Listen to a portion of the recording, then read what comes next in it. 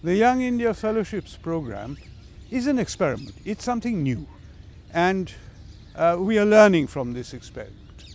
The idea is, if this experiment works out, it will lead to the creation of an institution of advanced study which will be devoted mainly to the humanities and social sciences. Now, that is not always very easy to sustain. I was attracted to this program because I was given a carte blanche.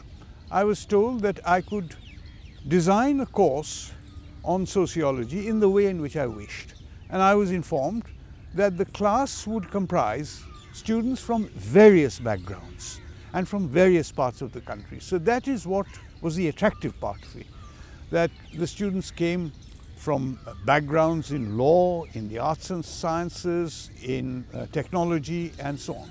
So I designed a course for them which would try to explain to them the nature of sociological reasoning.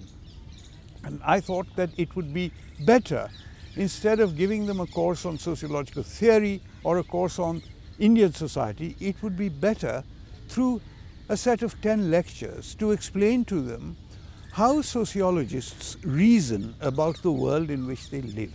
And this, I think, is a very useful part of education for citizenship. So that is how I designed my course, and I must say I was more than happy with the responses that I got. And I think part of the reason for this is the way in which this program is structured. In a university, students tend to get bored and listless after some time.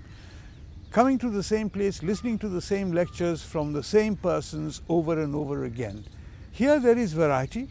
There is variety both in the faculty and in the composition of the student population. So I think that the course, as far as I was able to see it, ran extremely well, and the students were extremely keen and enthusiastic about what they received from the course.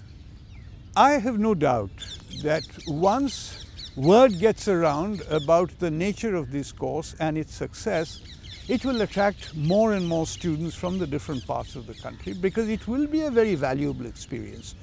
Not only will it prepare them for the job market, but it will be a very valuable experience as a part of an education for citizenship. But I think much depends on the present student body and on the faculty, as well as the authorities of the fellowship program, to see that it gets to be more widely known.